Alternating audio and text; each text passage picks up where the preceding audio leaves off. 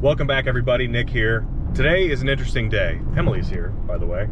Say hi, Emmy. Hello. We're going out to the farm that I deer hunt on. We're going after some late season coyotes and raccoons. I really want to do a little bit of predator management on this farm, but also I really want to take care of some of these raccoons for the farmer. He has a lot of crop damage from raccoons that we've noticed over the last couple of years. Everybody thinks I'm crazy, but I really want to do a catch, clean, and cook on a coyote and a raccoon. I know what you're thinking. That I'm disgusting or you're crazy. Raccoons aren't as uncommon to eat as coyotes are.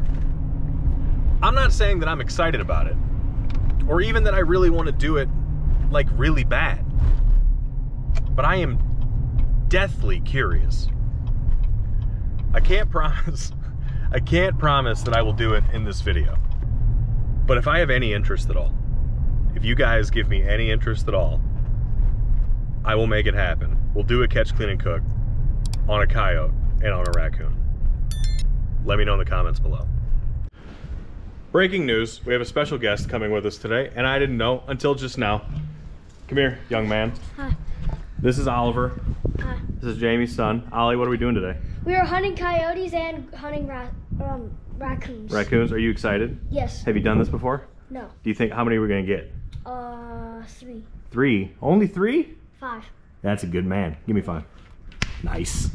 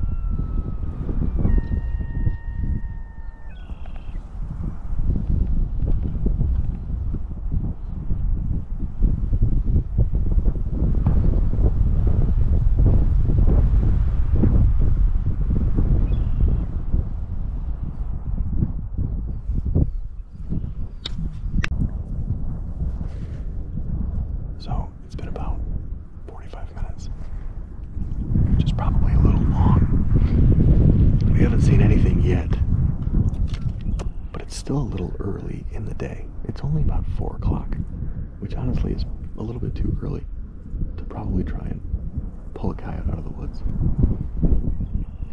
We might try a different stand here shortly. Probably gonna move and get set up somewhere else. We also want to try and do some raccoon removal, so I want to try and get in an area where we can pull, try some coon calls and some coyote calls at the same time. So we're going to try and see if we can set that up. If not, I'm going to move closer to the farmer's barn where I know there's a coon problem, but that close to the residence. We're not going to be using rifles, so we're going to switch to shotguns. May change our approach there for a little bit, do some raccoon removal, and then come back out to the part of the farm where we can do some coyotes. So I'm going to talk to Jamie, kind of reassess our game plan, and see what happens. So we'll figure something out.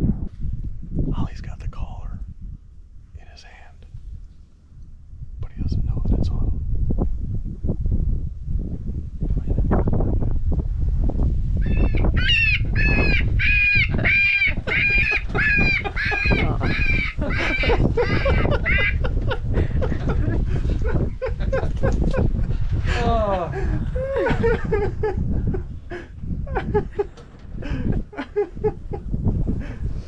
You okay, buddy?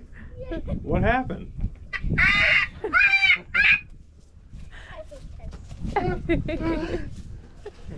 For somebody that loves pranking other people.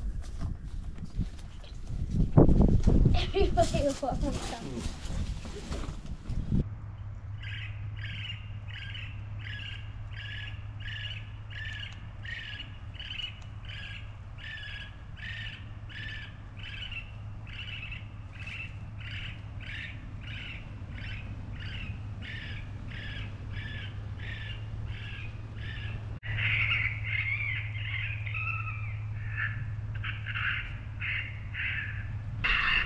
Oliver is pouting.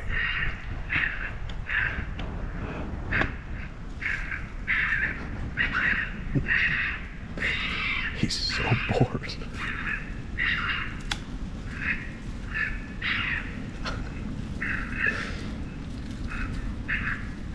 Drop a thumbs up if you take little kids hunting and you're familiar with sometimes the difficulties, but it's important that you do it. Alright, it's our second raccoon stand. We moved to a different part of the woods. We sat at the other one for about 20 minutes. Played a lot of calls, nothing really happened. So we moved to a different part of the farm. We're gonna try again.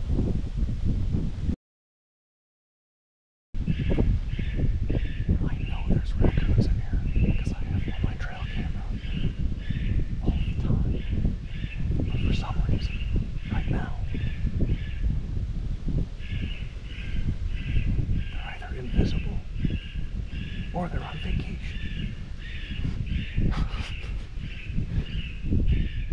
But hey, it's a great day anyway.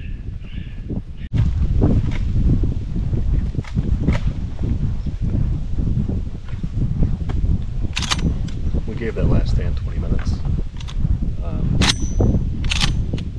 I think I saw something off in the distance. It might have been a figment of my very desperate imagination.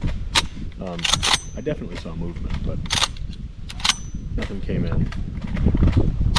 We're gonna go set up for our last coyote stand. This position really wasn't great. Our wind was, we have a pretty stiff wind. It's blowing about 15 out of the south. And the wind is at our backs right now, which probably wasn't a great idea, but it was kind of our last really good setup where I know where there's normally a lot of coons present. So we just wanted to give it a shot for a little bit before we wanted to take our last real good stand for coyotes. So we're gonna move, get set back up, give it one good shot till dark.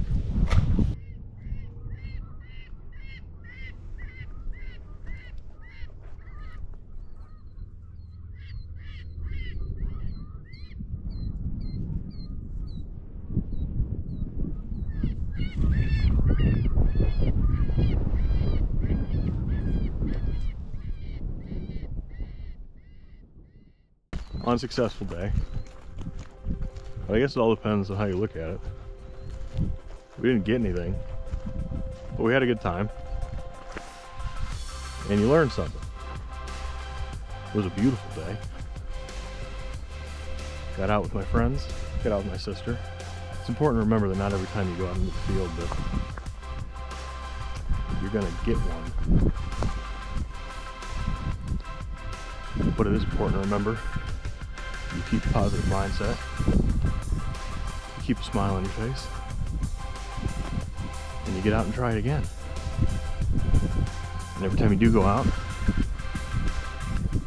you enjoy yourself, remember why you're out, and when you enjoy yourself out here, that's what it's all about, and that's what makes it all worth it anyway. So I want to thank you for watching, and I'll see you on the next one. See ya.